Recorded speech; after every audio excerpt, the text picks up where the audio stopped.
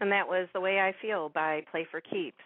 Now, how did it feel to hear one of your songs being played for the first time on radio?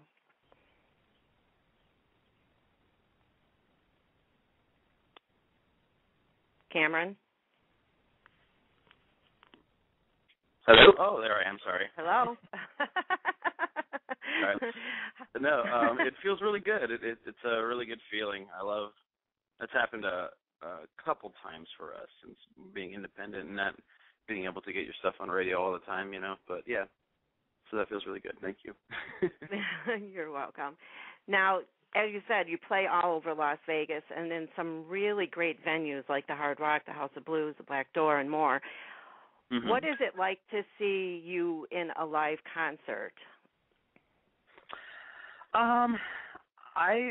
We like to move around as much as we can.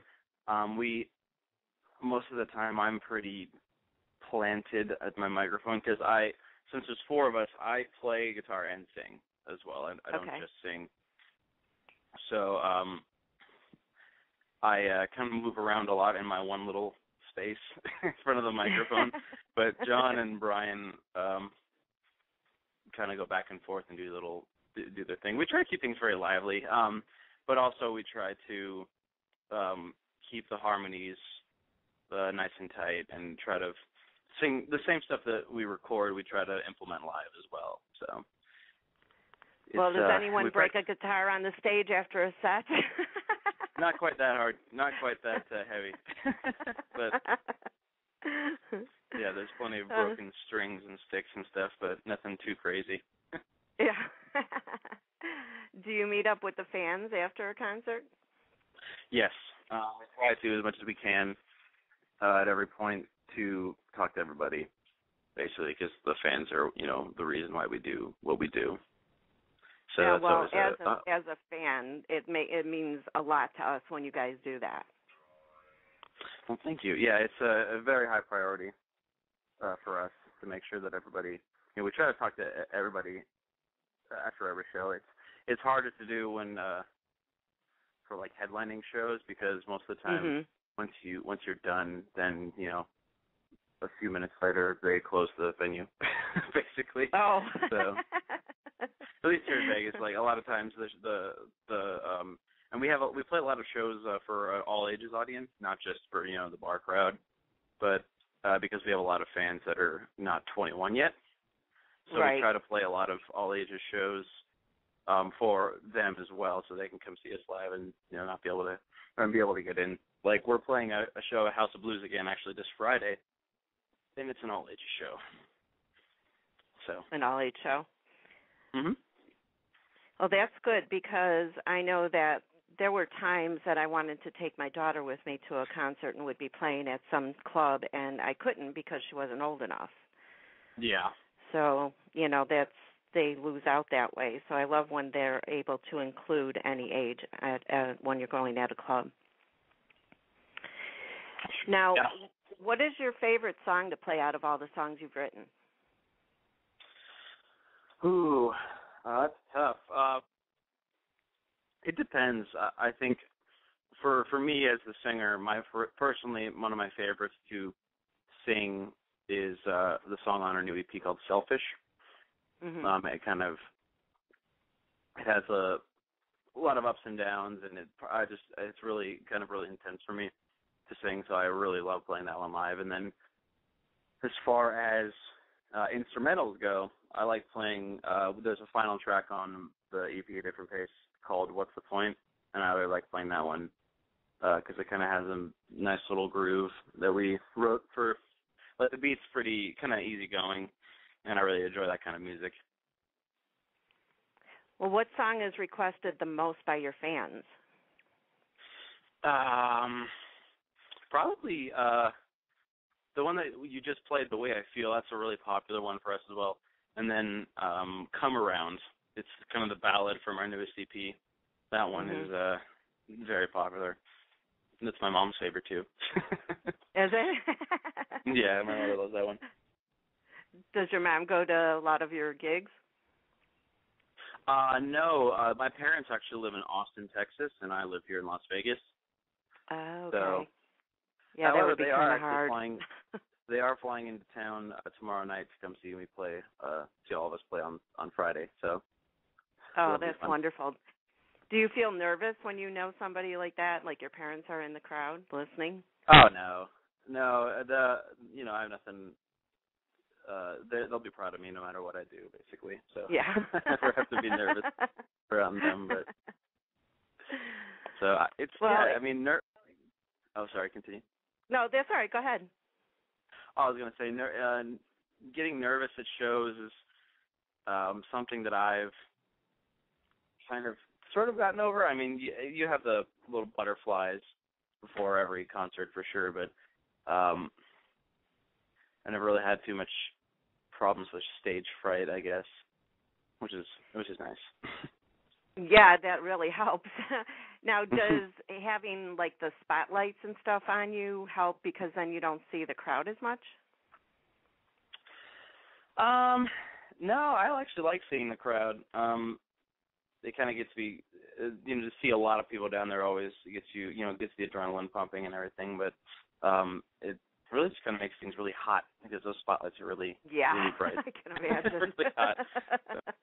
So, yeah. Well, I wanted to talk about, in 2010, you released an album called Goodbye Natural, Hello Handmade, which is excellent, by the way. Thank you. You're welcome. How long did it take you to pick out the songs for the album, and what emotions ran through you when it was finished? That album was written kind of over the course of a longer period of time. And we pretty much handpicked. We had written a bunch of different ideas over the course of basically a year or so, and then finally kind of pieced it all together. And we did it with all different producers, and also with former members, actually. So it was kind of a long process to finally piece that one together. But we recorded with a freelance producer named Justin Powell, who is based out of Rancho Cucamonga, California. And then we also recorded at Red Bull Studios in Santa Monica. So Red Bull, the energy drink, they have a big recording studio out in Santa Monica, and that's where we recorded a few of those songs there. And then we recorded with a guy named Kyle Holm, who's based out of Fullerton. And so combining with all three of those producers, we finally pieced the album together and released it in 2010. And that's really kind of when our following in Vegas got a lot larger than it ever had before, basically. After we released that, we would play a show and there'd be 200 people there, and then we'd, actually headline the House of Blues a few times after that album came out, and gotten 400, 500, 600 people there. So yeah, and that says a lot. If they headline you, they must really like your music and know that you have a good following. Thank you. Yeah, it was very, very cool, very flattering. We were very, very excited to be able to do that a few times. Well, your recent release is your EP, A Different Pace, and congratulations on that, by the way. Thank you. On this EP, you have 6 songs on it. Why didn't you just throw 4 more on there and make it an album like Goodbye Natural? We have been trying to record for a long time, obviously since we hadn't done anything since 2010.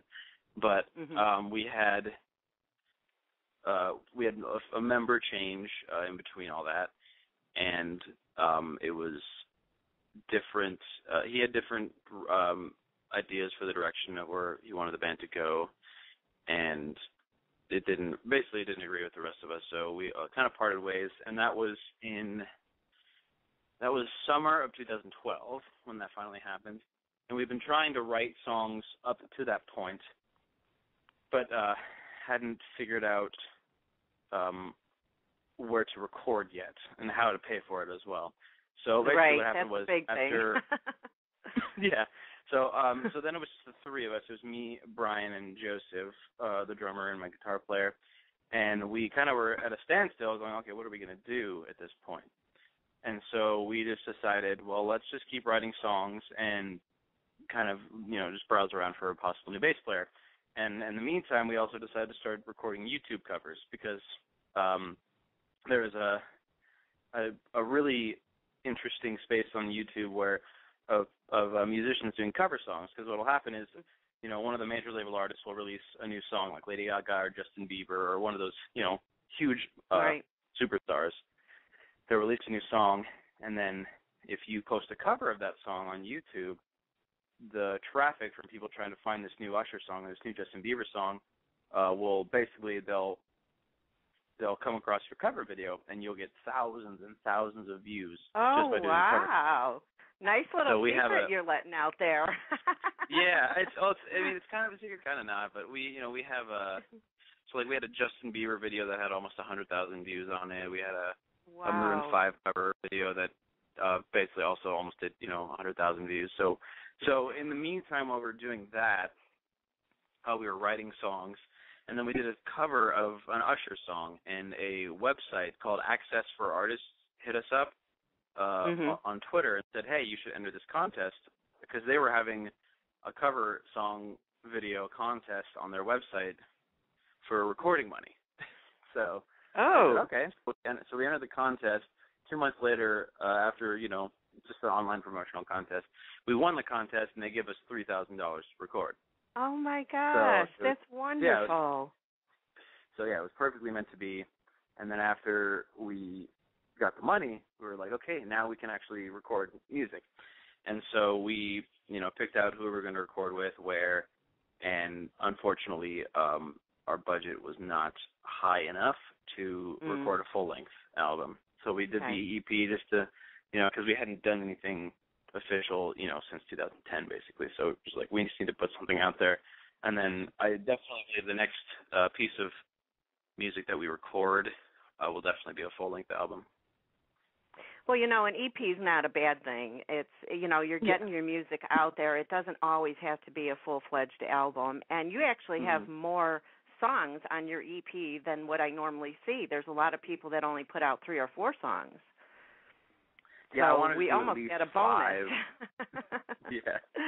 I wanted to do at least 5 songs, if not 6, and we were able to pull off 6 quite nicely. So. Yeah. Now, how did you decide on the title of the EP? We threw a lot of ideas around, but I think the reason why is because we wanted the first track to be The Way I Feel, the one that you just played, and it's like the first real substantial music that we've had in over 3 years, basically. And so in the song The Way I Feel, there's a lyric that's the way you've changed my heart, it beats at a different pace. And when I sing at a different pace, that's when the full band kind of comes in together, like the drums and the bass and everything.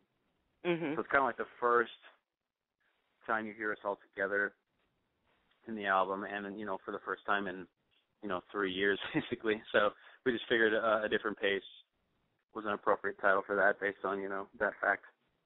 Yeah, most definitely. It fits. Once you explain the story behind it, I figured it had to do with a change, so that was pretty much right.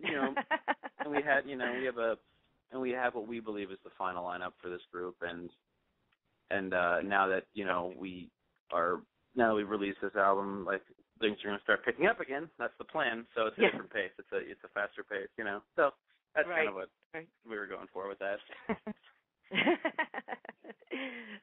Well, the EP is available online and physical CDs at your venues, but if someone like me wants a physical CD and can't get to Las Vegas, unfortunately, boo-hoo, to see you, will that be something that you guys would offer, to buy online too, besides the digital? Very